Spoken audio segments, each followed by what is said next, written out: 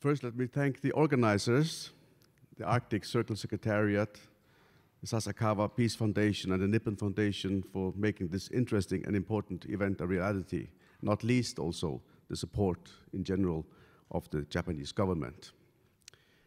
Your Excellency, Chairman of the Arctic Circle, Mr. Ólafur Ragnar Grímsson, and the Nippon Foundation Chairman, Mr. Yohei Sasakawa, and President of Sasakawa Peace Foundation, Mr. Atsumi Tsunami, Ministers, Ambassadors, Excellencies, ladies and gentlemen.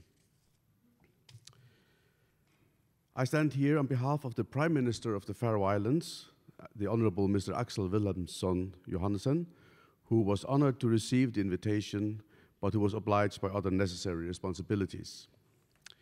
I thank you again for this opportunity to represent the Faroe Islands government at the Arctic Circle Japan Forum under the inspiring and promising heading, Asia in the Future of the Arctic. And surely, Asian countries have a role to play in the future of the Arctic. Being one of the large ocean nations of the Arctic region, situated at the northern rim of the North Atlantic Ocean, the Faroe Islands is sharing the experiences and faith of the other lands and peoples of the Arctic region. This is where we are living, with our own language and culture, where we have built a modern society with a modern economy and institutions based on a combination of skillful and sustainable utilization of natural resources, advanced technological development, and partaking in the international economical and cultural exchanges that through globalization in so many ways have enriched us all.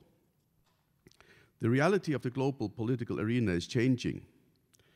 The rule-based system of international politics is under pressure, and the challenges we are facing require us to act. I have heard a Japanese proverb says, vision without action is a daydream, action without vision is a nightmare. The vision of the Faroe Islands is to be a responsible nation in the North Atlantic and Arctic region, a green nation taking the green energy transition seriously and taking real steps, making huge investments in order to reach our goal to have 100% of our electricity production from renewable sources by 2030. A green nation that both at home and in cooperation with our neighbors administer the utilization of the living marine resources in a sustainable way. Our actions need to be based on scientific knowledge, combined with a positive will to be open for cooperation with other countries and other partners. These are central priorities in the Faroese government's Arctic policy. Our Arctic policy defines the Faroe Islands as a partner in the Arctic and other relevant fora, and lays the foundation for decision-making processes that help foster development, knowledge, and progress in the Faroe Islands and throughout the Arctic. We must act to ensure that the Arctic remains a peaceful and stable region, act to mitigate the effects of climate change, act to wisely and sustainably manage our natural resources, and in essence to use as a guiding principle the ability that the untamed and often harsh Arctic natural surroundings have taught us to work together across nations to translate challenges into opportunities. One such opportunity is the emergence of new northern sea routes for shipments between Asia and Europe, just to mention one. We are in a process of redefining and strengthening our relations with the European Union, of which we are not a member, but have trade, fisheries, and research agreements.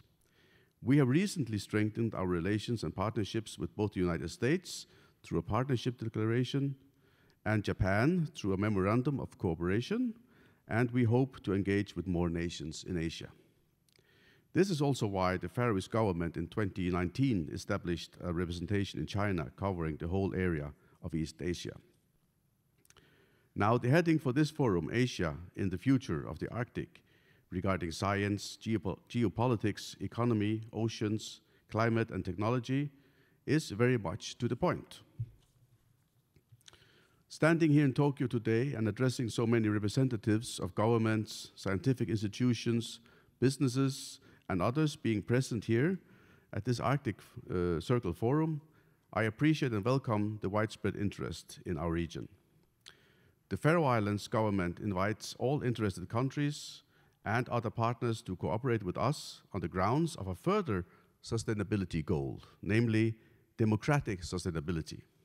The principle that the interests, will, and ambitions of the peoples in the region shall always be respected as a foundation for the activities and developments in the Arctic region. After decades with the perception and belief of our region as a peaceful, perhaps even unique place, sadly we now feel different winds blowing, sparked by the invasion by Russia of Ukraine, and insecurity coupled by inflation and the ever more pressing challenge of climate change puts pressure on us all. The Arctic Council has been a pivotal focal point for cooperation in the Arctic region. The Faroes hope for this forum of cooperation that it will withstand the current stormy waters. In short, the Faroe Islands will continue to be a responsible partner in this regard and will also welcome cooperation with countries further afield, not least as our partners in Asia. We wish for the organizers and participants a successful and fruitful forum. Thank you.